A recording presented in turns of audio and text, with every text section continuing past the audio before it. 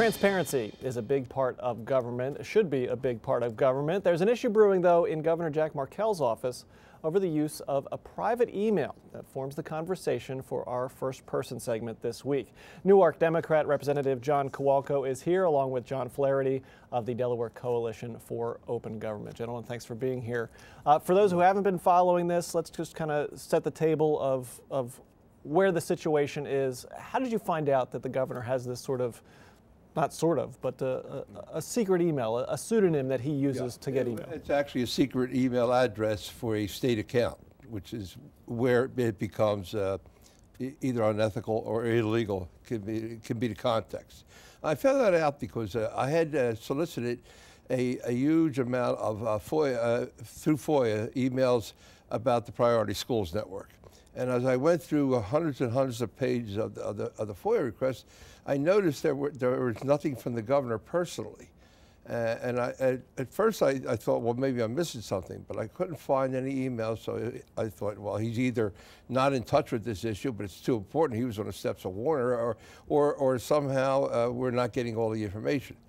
And as I mulled over my next action on that, I noticed an article in the paper Jonathan Starkey wrote talking about a pseudonym the governor used. So it dawned on me that if I didn't have access to that pseudonym, I may be shuffling away on my FOIA request from that account itself. So the first thing I decided to do was let me find out what the pseudonym is. So I filed a FOIA request with John Flaherty to divulge the pseudonym. And in the course of the response to that, after the 15 days, which is not mandatory to FOIA, but something we have to clean up because it's used sometimes to delay the answer. Instead of receiving an answer, here's the pseudonym that he uses, it was almost a convoluted letter from Andy Lipstone, his lawyer, that said, this is the worst kept secret in Delaware.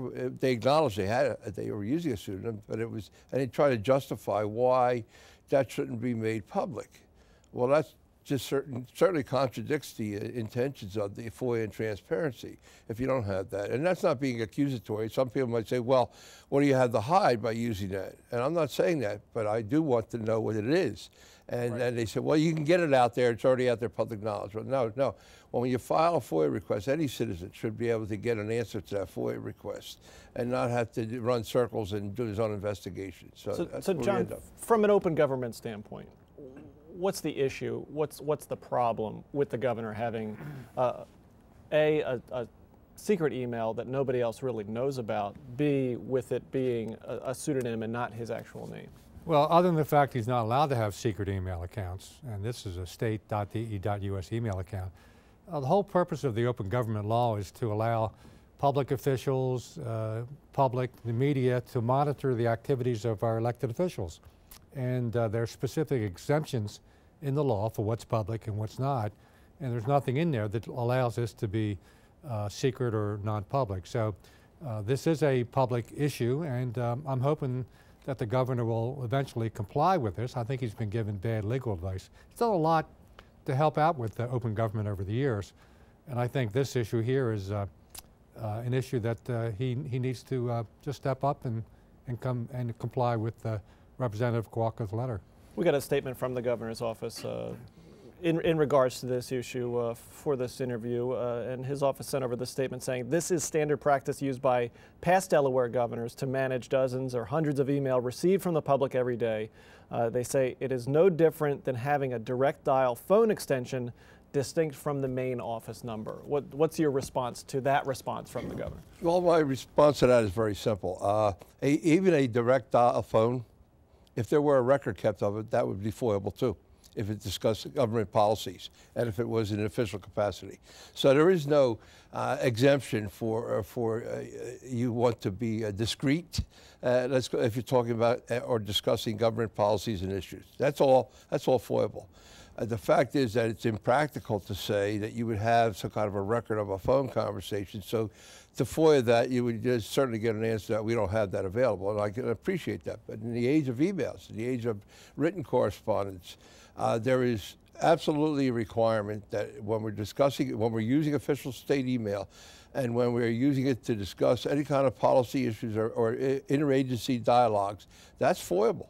And I find that this intransigence to the letter of the law almost makes one suspect that what are they hiding? I've received a lot of email support, and they basically say, if you have nothing to hide, why wouldn't you give out this email address? Because I still would have to, and I think the News Journal actually tried to solicit some a FOIA request, but it was considered too broad.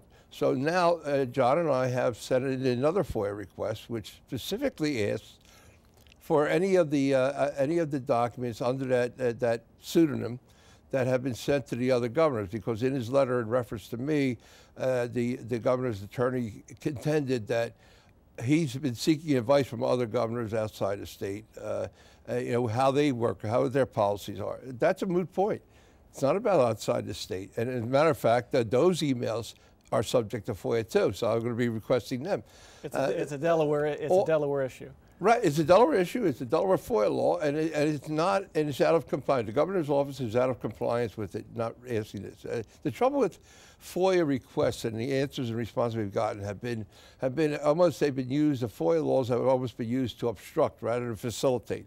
That's what they're there for, to facilitate. So you can go in easily and get the information you want without muss or fuss, not to search or gotcha or place a kind of a fishing expedition. You know? But the emails are this secondary email address, this secret email address, is FOIAble, though, correct? Yes. So the issue is that the public didn't know about its existence to issue or to submit a FOIA. Very specific when you make FOIA requests. You can't go on fishing expeditions. But to the governor's point about the telephone calls, there is a presumption of privacy on telephone calls. There is not a presumption of privacy for public documents, and under state law, there are specific exemptions for specific documents, and there is no exemption for the governor's email account there.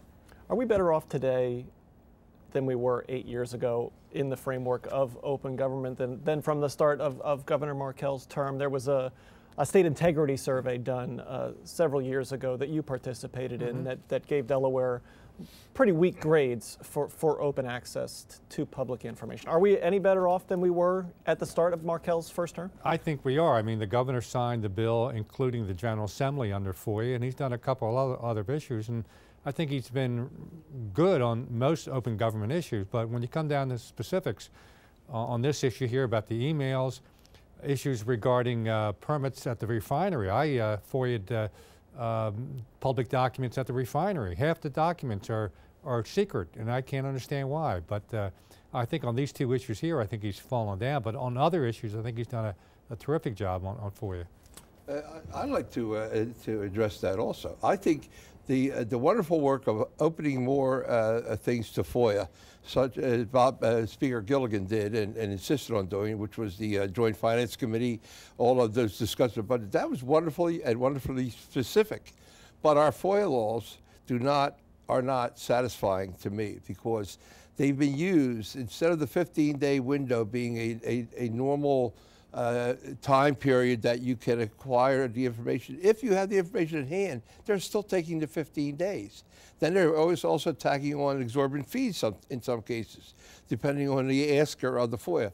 And I find these things abusing the intention of the FOIA law, and in fact it becomes an obstruction to open government. We have to reform it a little bit. We have to make sure that there are not loopholes that can be used to abuse, but loopholes that can be closed so that we have a much more smoother transition from public knowledge and public requests for that knowledge about policy issues and those issues being given to the public. Let me go back to the more from the governor's statement in response to all this. We talked about them being subject to FOIA, all of his email accounts, and he sort of calls out you, Representative Kowalko, saying that your emails are truly secret because the General Assembly, unlike the executive branch, exempts its emails from public record requests. That's a petty response. I mean, John Kowalko has been a huge supporter of open government and transparency. He was not involved in the efforts to keep the secret email accounts of the General Assembly. That was from the leadership, so that's a cheap shot there. I don't particularly like that. Should the General Assembly's emails be open as the governor's? At the time that we passed the new FOIA bill, the extension of FOIA, I offered an amendment that our emails should be FOIAble also. We can easily redact personal constituent issues, personal issues that it should be, but as far as public policy, state policy, interagency dealings, I willingly give my FOIAs. I'll redact the confidentiality where it's necessary for the individuals that are outside the system that might email me, but if I have a request for an email about a dialogue I've had about policy issues, I will release that because I don't agree with that decision that we made. That was an amendment that was put in, and at the time, the majority leader, I believe, Schwarzkopf, and I had a major disagreement. It was in the newspapers. I said we should have these open. And so I, in a way, I get a little offended that the governor references that when he knows my history of not only having tried to change that, where it would be my emails would be FOIAble on issues of government, but also that I'm willing to give those emails if it's specifically requested, and I have those in my docket, because I think that it's only fair that the public understands how we reach the decision, and not because I expect the public to catch us doing something wrong. I think it builds confidence.